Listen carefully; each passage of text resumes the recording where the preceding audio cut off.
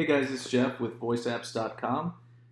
We've got a really cool feature I want to show off today. It's a new feature that we've just added. We've had a lot of requests for this, so let's get started.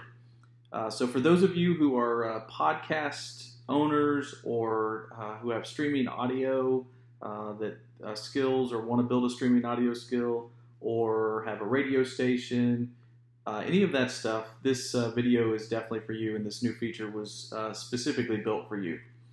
So you can already stream audio with voice apps.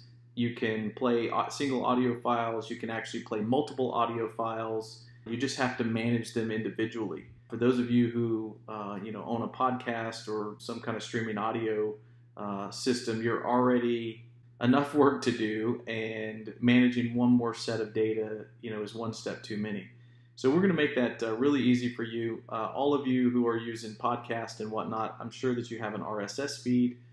If you don't, you can host your podcast at one of the various podcast hosting sites like SoundCloud that will create that RSS feed for you automatically as you upload your new content, and then you can use that with this new feature. So let's get right into it. So this is just a new skill that I just created. Haven't changed anything yet. What we're going to do here, we're going to go over to the Data tab, and we're going to use our new Get RSS Feed function. So I have a Alexa Dev Chat podcast site open here, and this is just the Amazon's podcast that they talk about Alexa. And right here on their site, they have their RSS feed, so I'm just going to use that as an example. For those of you who don't know what an RSS feed is, it's an XML document that you can publish that provides information about your podcast or your streaming audio feed. And so it's a standard way to describe that information.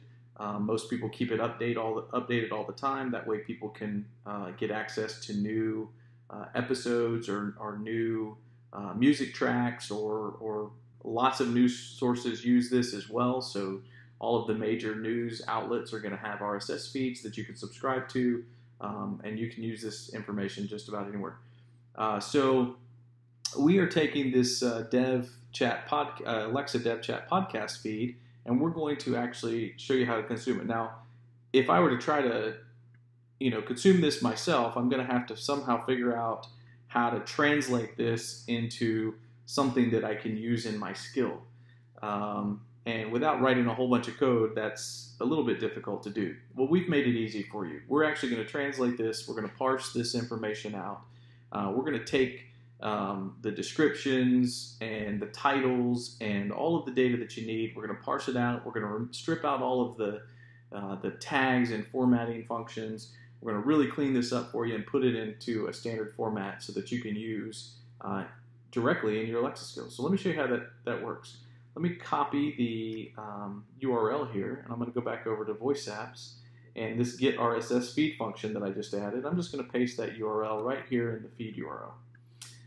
One thing we do need to make sure is that the URL needs to start with HTTPS.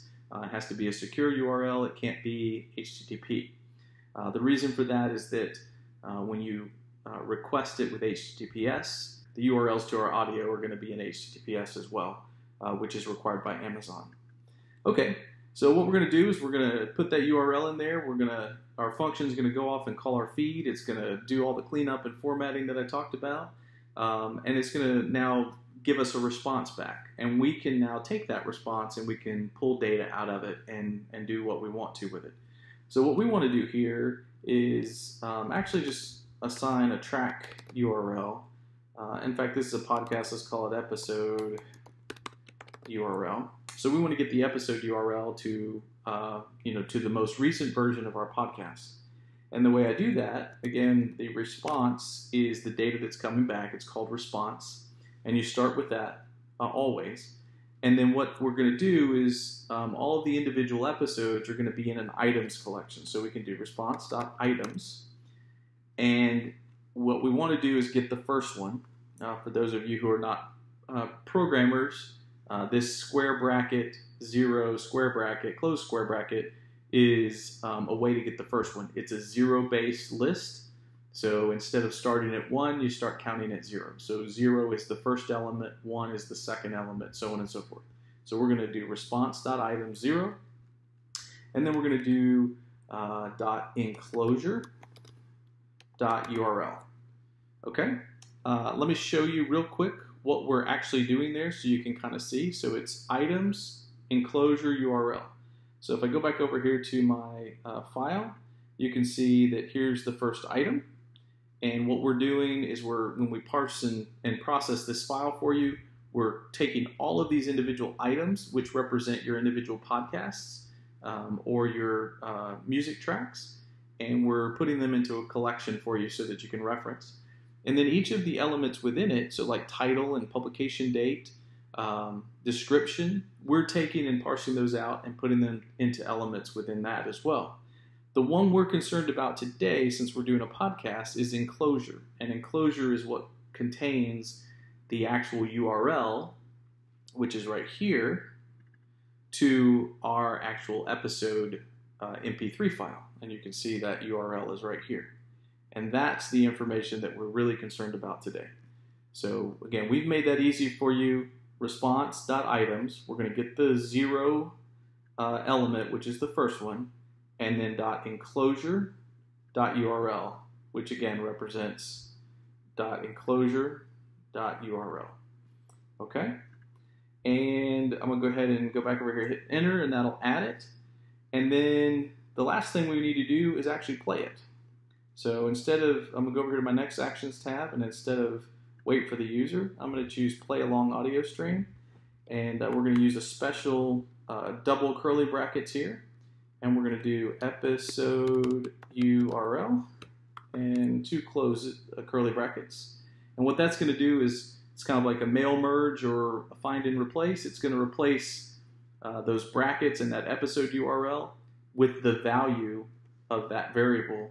And again, that variable is we set right over here, episode URL. And we're setting it to the URL of our podcast. So let's go ahead and test this out. We're done.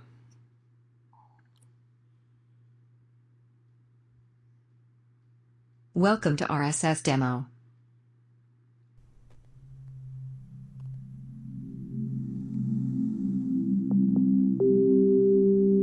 Hello. Great. My so name our is podcast Alexa. is now playing the most recent version. Goodbye for now. So great. So that's how easy it is to build a podcast skill. As you update your RSS feed or the site that you're hosting it on updates it for you. As that happens and users come back to your skill, they're going to get the most recent version of your podcast. There's a more advanced version of this that'll allow you to do next and previous and navigate through it. We'll save that for another video. So I hope you guys like this. I think it's really going to help a lot of people out. Again, we've had a lot of requests for this. This is live as of today, and let us know what you think. We'll see you in the next video.